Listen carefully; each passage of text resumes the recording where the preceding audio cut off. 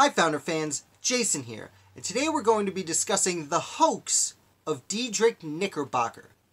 Now to talk about Diedrich Knickerbocker, we need to talk about Washington Irving, which is a name you might recognize.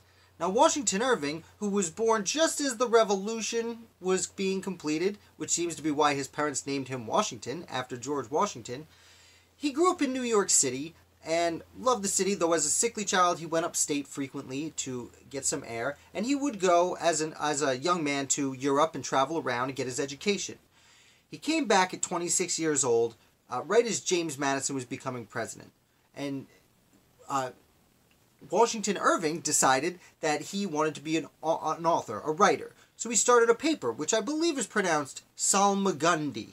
It's a very strange name, but what's interesting is in one of the stories he published, he called New York City Gotham, which makes him the first person to do so. I know we think about, DC comic books and Batman and Superman, no, Bruce Wayne. Bruce Wayne was in Gotham. I'm not a comic book guy, I'm an American Revolution guy, forgive me if I got that wrong.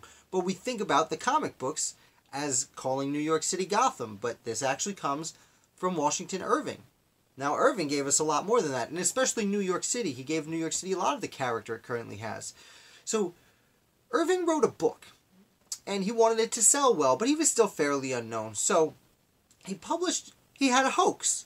He published in the newspaper that there was a missing person named Diedrich Knickerbocker. And the last time Mr. Knickerbocker was seen was at his hotel room. And then a few days go by, and people talk about it a little bit, but then there's another advertisement published in a newspaper. And it says it comes from the hotel owner. And he says, Diedrich Knickerbocker left my hotel and has not paid for it, but he did leave a manuscript of a book here. So, if he does not come pay for his hotel, I am going to publish his book to make back my money. 3 or 4 days later, what do you know? A book was published called A History of New York from the Beginning of the World Till the End of the Dutch Dynasty by Diedrich Knickerbocker. But guess what? It wasn't Diedrich Knickerbocker. That was a fake person. The whole thing was a ruse by Washington Irving to sell his book. And sell it did. And it became wildly popular. And it was not long before people realized there was no Diedrich Knickerbocker. It was a hoax. It was Washington Irving. So, Irving would go on to write several significant contributions to the American history, American literary history. He would also serve for a time as a minister in Europe, I believe to Spain for most of it, and the United Kingdom. That's right. He traveled around a little bit and served his country just after the end of the War of 1812. But most notably is several stories you've heard, but you might have forgotten some of the premise of, which are Rip Van Winkle and the Headless Horseman. Now, Rip Van Winkle, you may not recall, you will remember that he goes up on a hill and he falls asleep and he wakes back up and things are different. But what's often overlooked is he falls asleep before the American Revolution and wakes up after the American Revolution.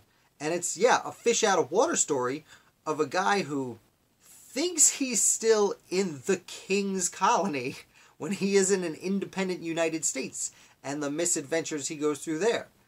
And then furthermore, the Headless Horseman was allegedly, a German Hessian soldier who had his head chopped off by a cannonball, or this details escape me, forgive me, again, history, not literary, but it was a Hessian who lost his life during the Revolutionary War. And these are legends that add on to the great hoax of Diedrich Knickerbocker. Because I will remind, and I bring this up because of all Washington Irving contributed to American, not only history, but folklore. And I do want to end on this. You might recognize the word Knickerbocker, and that's because there's a sports team called the New York Knickerbockers, which we usually call the New York Knicks.